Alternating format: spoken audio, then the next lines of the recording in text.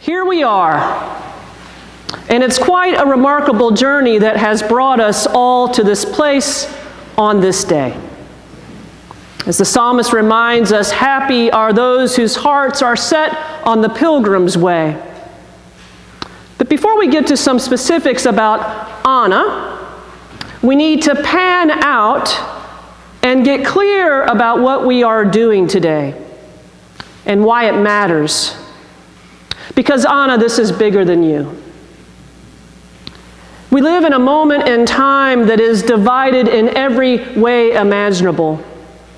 By race, by class, by gender, by politics, by generation. In a great reversal of God's dream for us, we are divided by tribe and language and people and nation. Even creation itself has not been exempt from the consequences of division. Gee whiz, it's all over our hymns this morning. Tumults, idols, thick darkness covering every nation, wars, envious hearts, blind-eyed, tongues confounded and numb mouths, jealousies, pride, lust of possessions, signs of endings all around us, fear, sadness. Pretty dark choices, Anna. And yet you've always been one to name the hard things. Yes, the world is a mess. And never has the call to the church to be the church been clearer. To be the people of the way, to follow our Lord into radical discipleship to which He calls us.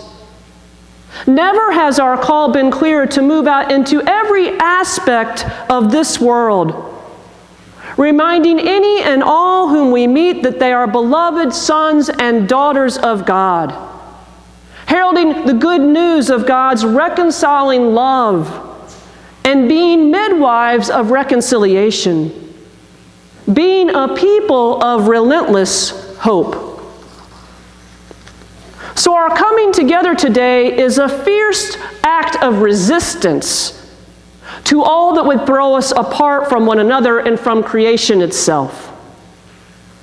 Today we declare that being a church committed to those at the margins, committed to the poor, the weak, the sick, and the lonely.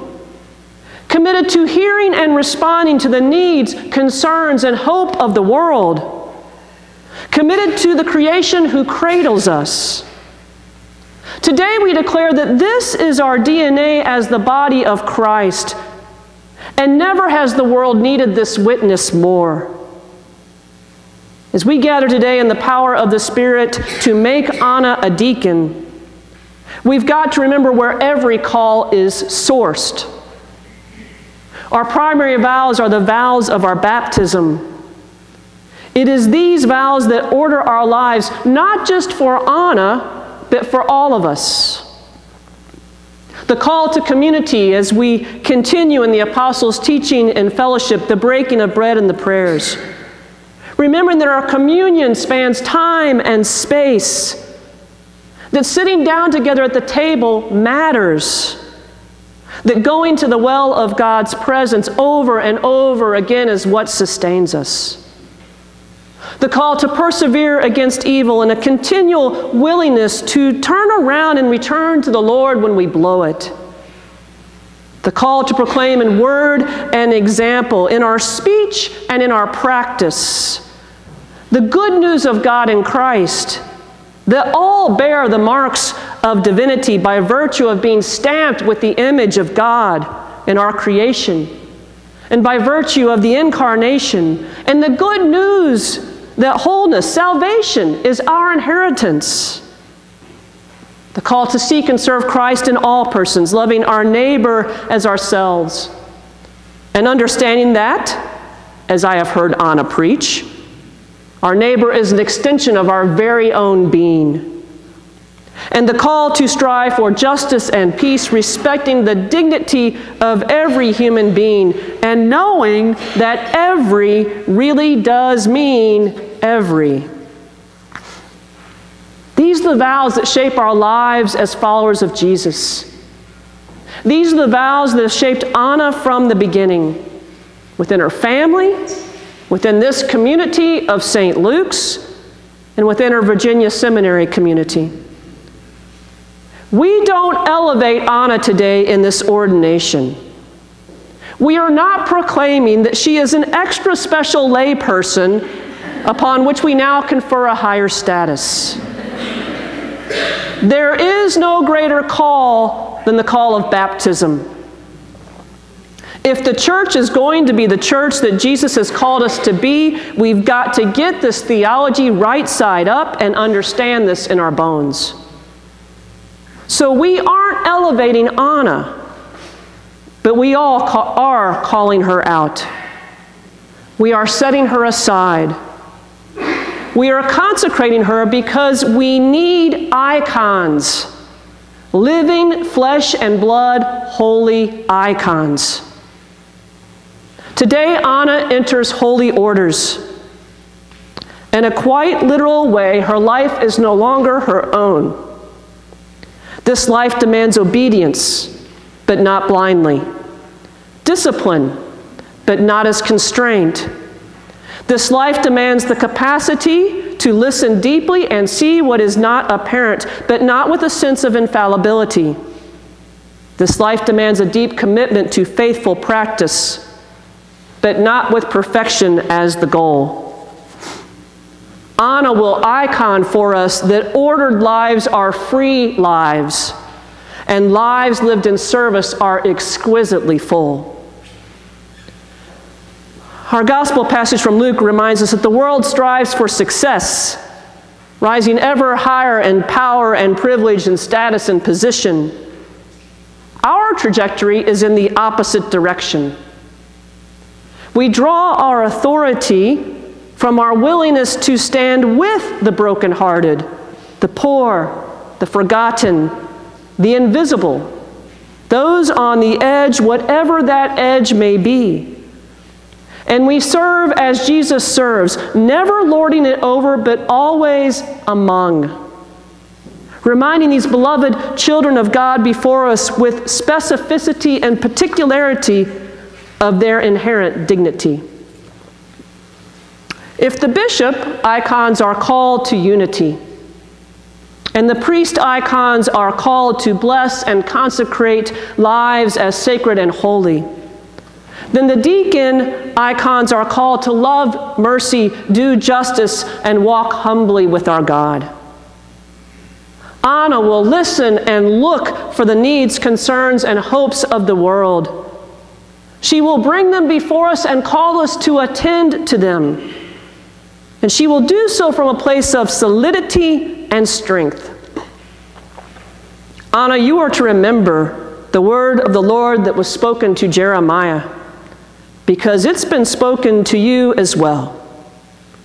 Before I formed you in the womb, I knew you. And before you were born, I consecrated you and appointed you a prophet to the nations. Anna, you won't get to opt out of speaking whatever God calls you to speak. And at times that will be costly. And you won't get to make an exception about whom God will send you to. The Lord has touched your mouth. Be obedient to the words God gives you to speak. The church needs to hear them. The world needs to hear them. We need to hear them. Water.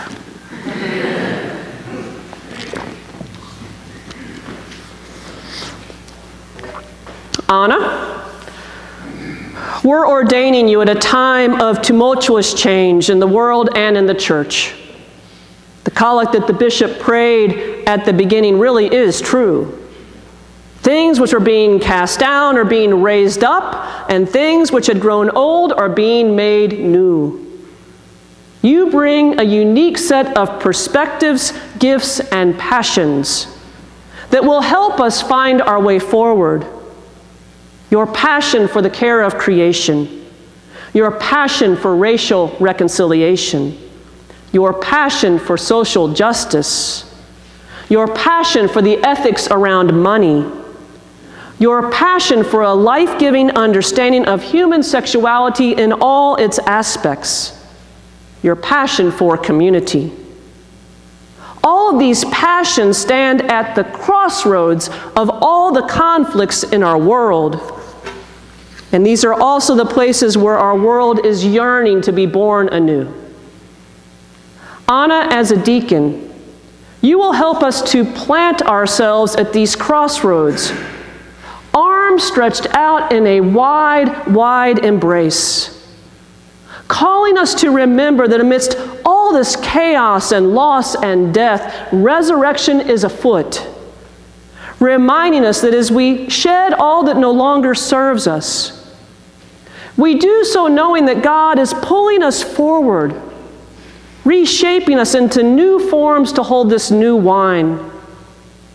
But it's not always easy to discern what is the new form, the new wine that is good, from that which is merely trendy. We need leaders like you, grounded in prayer, attuned to the rhythms of ritual that is ancient, thoughtful, and reflective, who understand that growth in our discipleship often takes place in the hidden places beyond what is measurable. I'm not going to lie to you, Anna. These are hard times to be in holy orders and to serve in pastoral ministry. Having to wrap words around the brokenness of the world week after week after week. And trying to help a community of people stay grounded in the deep, deep place amidst a world full of noise and distraction, it takes its toll. You will have to drink deep from the well that sustains you. Do not sacrifice your time in prayer and contemplation. Tend to the needs of your body and respect its limits. Nurture your relationships with your family and friends and your need for companionship. Drink deep of nature's goodness and bounty. Never forget that you are a mountain girl. And these mountains and the glorious creation of which they are a part have the power to heal. Never forget that your call came on the road to Damascus. Seriously, she was on her way to Damascus, Virginia.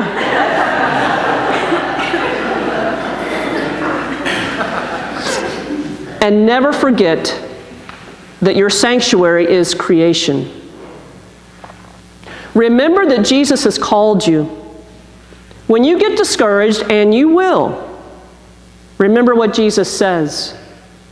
Take my yoke upon you and learn from me. For I am gentle and humble in heart, and you will find rest for your souls. For my yoke is easy, and my burden is light.